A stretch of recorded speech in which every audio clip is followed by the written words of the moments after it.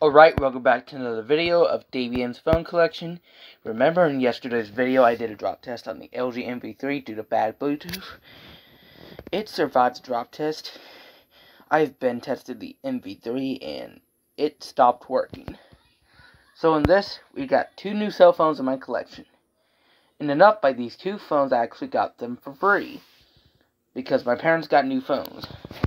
So in this, guys, we got the Samsung Galaxy J3 Orbit and the Blu View Mega.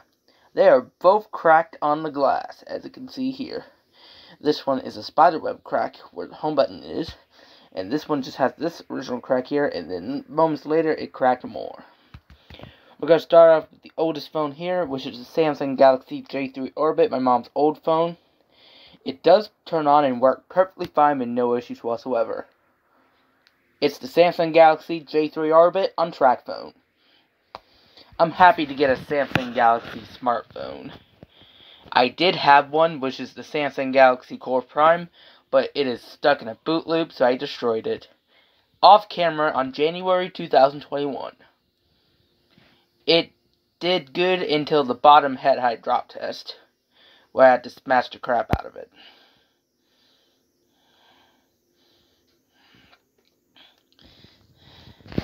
I'll take the case off to show you the condition the phone is in.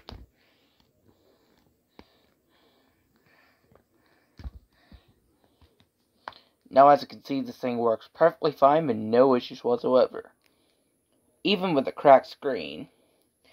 And the phone's in very good condition, as you can see here. The camera glass is also mint. There are like minor scratches on the glass and anywhere around the device, as you can tell, as you can see. The case is in very good condition with minor scratches as well. And the phone works perfectly fine with no issues whatsoever. On David Perry, I was going to do a review of it, but I couldn't review it in time.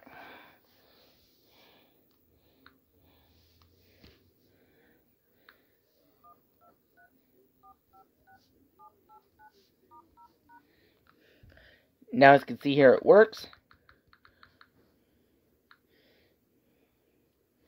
Now, as you can see, the thing is carrier unlock, which is cool. This phone does have service. In my other video for new cell phone in my collection on the Motorola Droid Turbo, I said it did have service, but it didn't have service. It had roaming service. And yet, guys, of the first phone. In the second phone in my collection I recently got, it's the Blu View Mega, my first ever Blue phone. The Blu View Mega on track phone. It does work perfectly fine with no issues whatsoever, as you can see. You don't see it often on the LCD, but it does have some invisible LCD spots.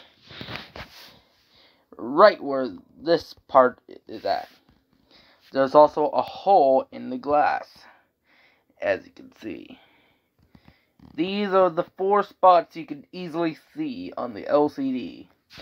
I have an LG Style 5 with a couple LCD spots on the right side of the LCD. But the phone turns on. This phone is originally Dad's phone.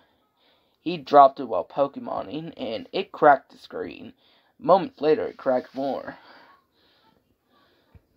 This thing does work perfectly fine with no issues whatsoever. Even though TikTok is on this phone, and I don't like TikTok. I'm going to take it off soon. As soon as I get this phone quick and ready. This phone is in very good condition on the housing. Real like minor scratches on the back and anywhere around the device, as you can tell, as you can see. And this thing works perfectly fine with no issues whatsoever, even though it has 4 LCD spots and it's cracked. It's a fully functional phone. I did make that video before I got the Galaxy J3 Orbit, but I made it too soon. You can also see the spots, only on the white area here. Those are called yellow spots when you drop your phone on the display.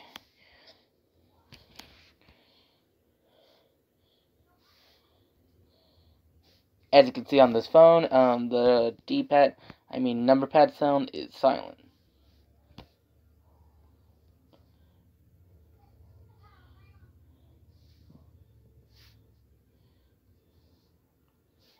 Now, as you can see here, it works.